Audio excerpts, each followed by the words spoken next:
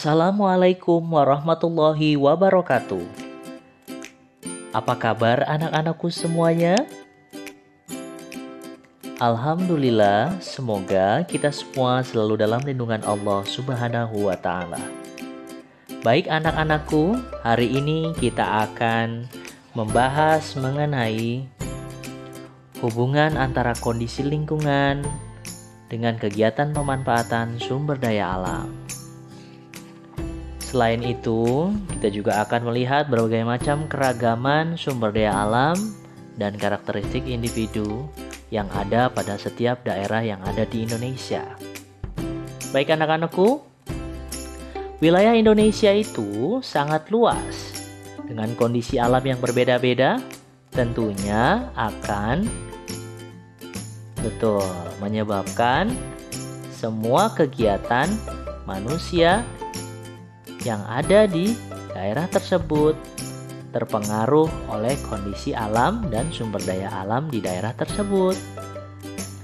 Contohnya, aktivitas penduduk akan sangat dipengaruhi oleh keadaan di daerahnya. Contoh, corak kehidupan masyarakat di daerah pantai, umumnya mereka sebagian besar bekerja sebagai nelayan. Ada yang menjadi penjual jasa wisata, ada yang menjadi pekerja perkebunan kelapa dan sektor perikanan. Bagi masyarakat yang hidup di daerah dataran rendah, biasanya mereka akan bekerja pada sektor pertanian, perkebunan, transportasi, industri, dan perdagangan. Corak kehidupan pada masyarakat di daerah dataran tinggi sebagian besar berada pada sektor pertanian, terutama perladangan. Corak kehidupan daerah pegunungan biasanya pada sektor pertanian, perladangan, penambangan pasir, dan buruh perkebunan. Bisa perkebunan karet atau perkebunan kelapa sawit. Kegiatan pemanfaatan SDA atau sumber daya alam dapat dikelompokkan menjadi beberapa jenis usaha, di antaranya usaha agraris. Apa itu usaha agraris? Usaha agraris adalah usaha yang berkaitan dengan pengelolaan tanah atau air seperti kegiatan pertanian, perkebunan, perikanan, dan kehutanan. Dan umumnya masyarakat di negara kita menggunakan usaha agraris karena kita memiliki tanah yang subur serta sumber daya alam yang melimpah, baik di daratan maupun di lautan.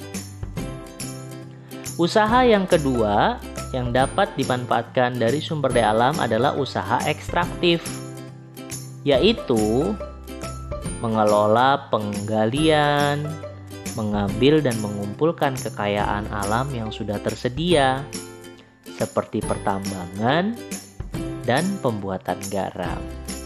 Barang tambang sudah ada di perut bumi pertiwi kita. Kita hanya tinggal berusaha untuk mengambilnya atau menggalinya. Garam juga sama, sudah tersedia di laut. Kita hanya mengumpulkan air laut pada kolam-kolam besar sehingga terjadi penguapan dan yang tersisa hanya garamnya saja. Betul anak-anak. Kemudian ada usaha industri. Usaha industri yaitu mengelola bahan mentah menjadi barang siap konsumsi. Mungkin kalian bisa ambil contoh apa ya?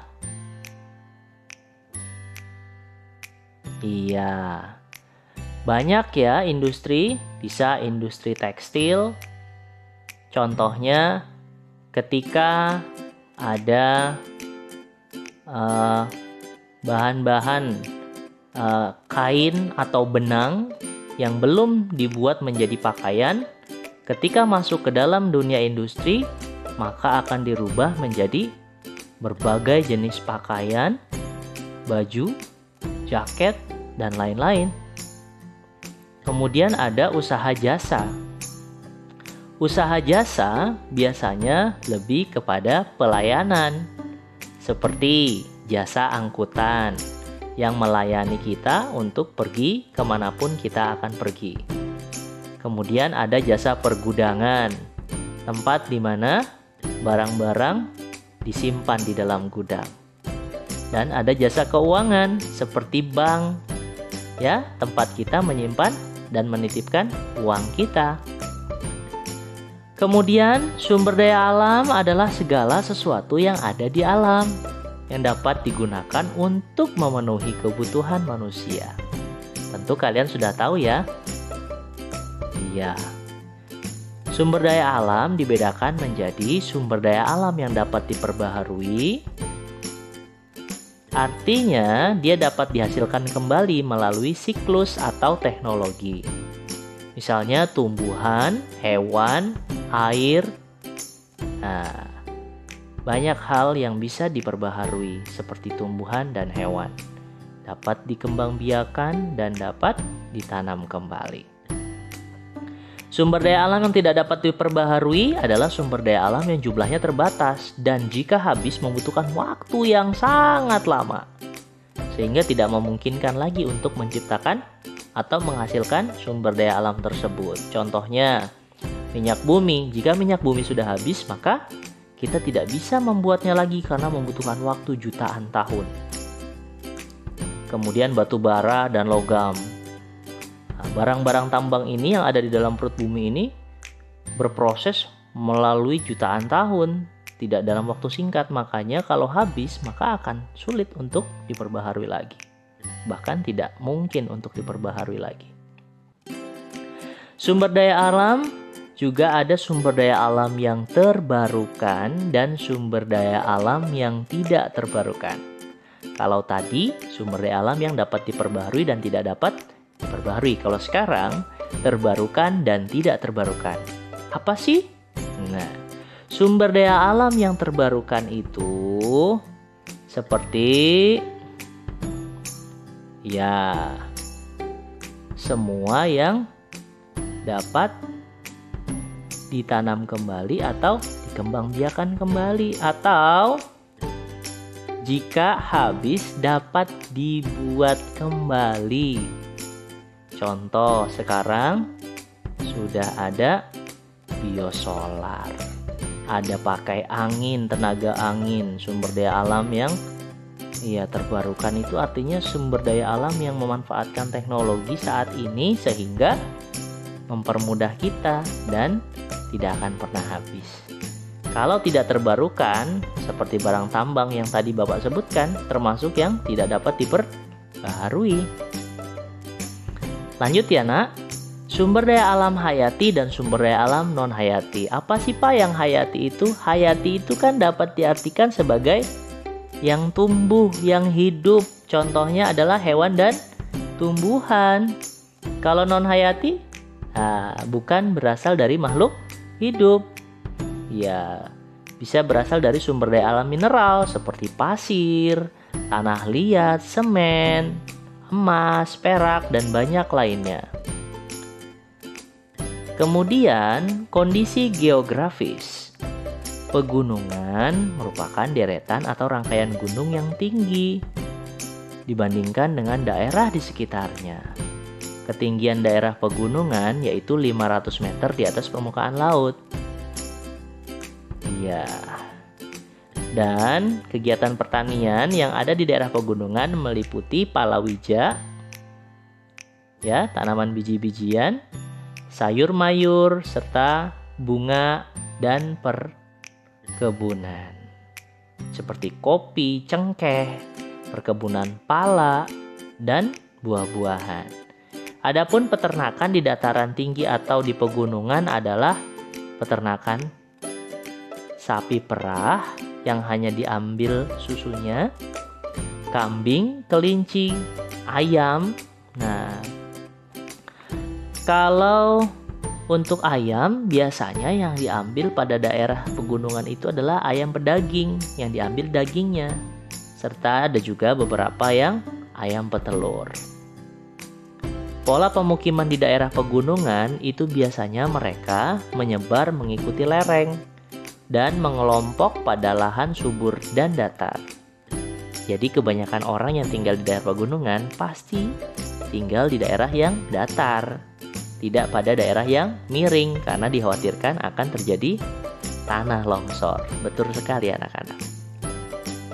Kemudian ada daerah dataran tinggi. Dataran tinggi itu dengan ketinggian antara 700 sampai 800 meter di atas permukaan laut. Iya. Biasanya akan terlihat seperti banyaknya pegunungan dan perbukitan yang menyebar di Indonesia. Dan kebanyakan merupakan daerah-daerah yang subur karena banyak sisa-sisa dari vulkanik atau gunung meletus.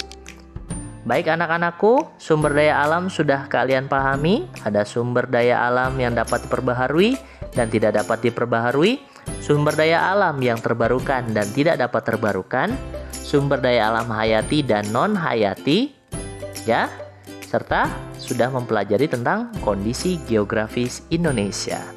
Selanjutnya, kita akan belajar mengenai peta persebaran sumber daya alam.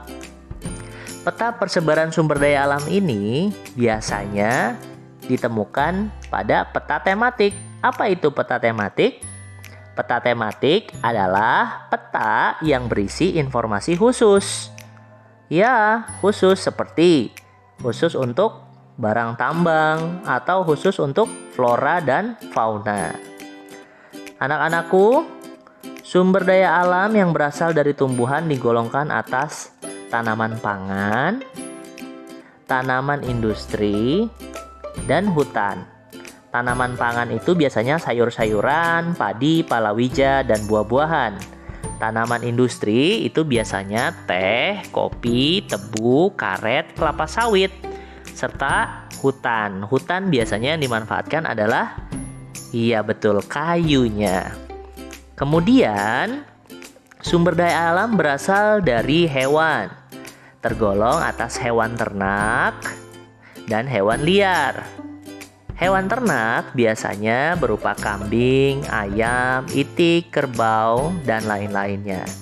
Untuk hewan liar, sering kita dengar yaitu gajah, harimau, singa, serta orangutan, banteng, badak yang sering kita dengar ada di daerah ujung kulon. Baik anak-anakku semuanya,